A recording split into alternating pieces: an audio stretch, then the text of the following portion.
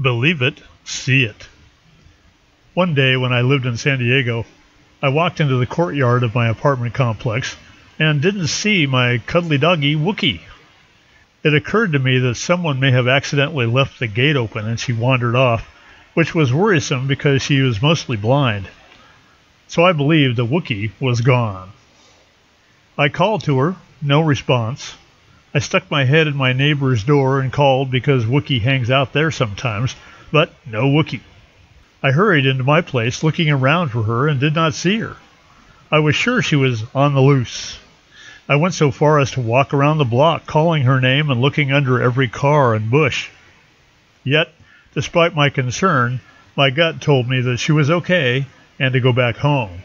Certainly, she'd at least show up for dinner. I walked into my place, and there, right in front of me, sleeping on the floor, was Wookie. She'd been there all along. The takeaway for me on this little adventure was that since I believed that Wookie had wandered off, I literally could not see her when I first walked into my house.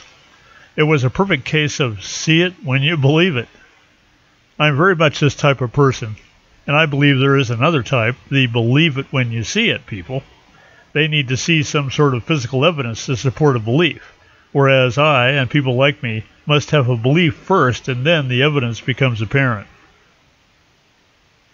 After considering this, I realized the extent that beliefs shape how we see others. But it goes deeper than simple judgments we make of people based on their appearance or their speech. It really begins with a worldview. If you believe the world is a dog-eat-dog jungle where only the strong survive, that is what you see.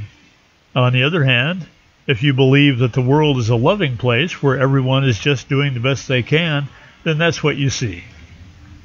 I do believe that all of creation arose from love. I've come around to this conclusion only after fully embracing the world of suffering paradigm. The reason I came around to the love view is because it simply explains more. Why is that man over there spewing so much hate toward a political figure? Or why is she so jealous and condescending about that movie star? Public figures in particular are great mirrors of society's inner pain. That man spewing hate basically hates himself. But that hate can only exist because somewhere deep down he knows there is love. That's why the hate. He hates not being able to reach the love. I ended up defending a friend of mine against some criticism she was publicly enduring about her breast implants. The critical person was disgusted that my friend had made that decision. I stepped in to say, hey, she has every right to do what she wants to do to her own body. You don't have her life. You don't know where she's been or her values. It's not hurting you, so back off. You don't like fake boobs, and don't get them.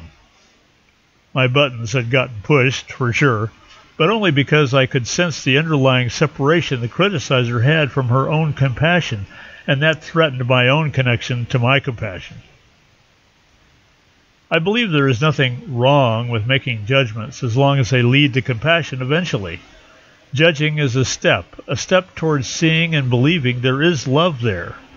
Judging the world as bad because it doesn't match your values or beliefs will go on only as long as you believe your life doesn't count.